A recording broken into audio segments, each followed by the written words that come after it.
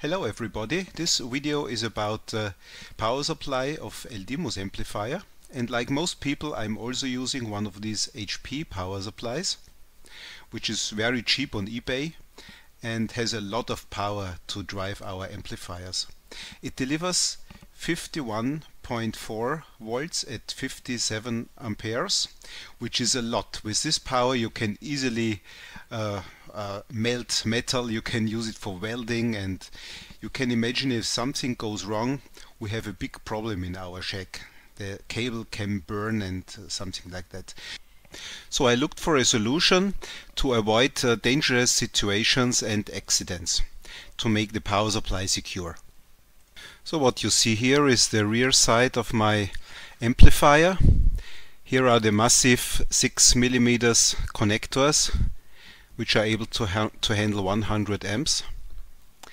And here we have a little magic board which secures the power supply. It is a security switch, and I will show you now how this works in detail.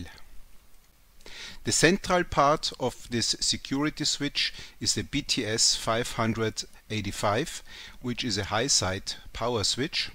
And high side simply means that it is connected in the positive power supply between the power supply and the load, in our case the amplifier.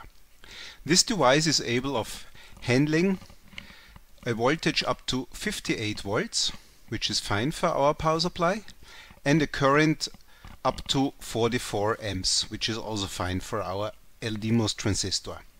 And what it basically is, it is a high power MOSFET transistor and a lot of logic to make it secure. This device has two special connections. One is pin 3 input, and using this pin we can switch on and off the transistor. The other one is the pin 5 IS, and on this pin 5 it generates a current which is proportional to the load current, and using a resistor we can make a voltage which tells us exactly which current is flowing into the load. So this is the circuit diagram of the security switch. On the left side is the input from the power supply. Then it goes to the BTS 585, and on the right hand we have the output going to the amplifier. Now this circuit now handles two issues. One issue is that it limits the maximum current, which is for our LDMOS transistor in example 35 amps. So it limits the current, and if it goes for any reason above 35 amps, the switch will simply open and nothing bad can happen. The second issue is that if you connect this power supply directly to the amplifier, then the electrolytic capacitors in the amplifier will be charged, and the charge current can be that high that the security of the HP power supply switches the power off.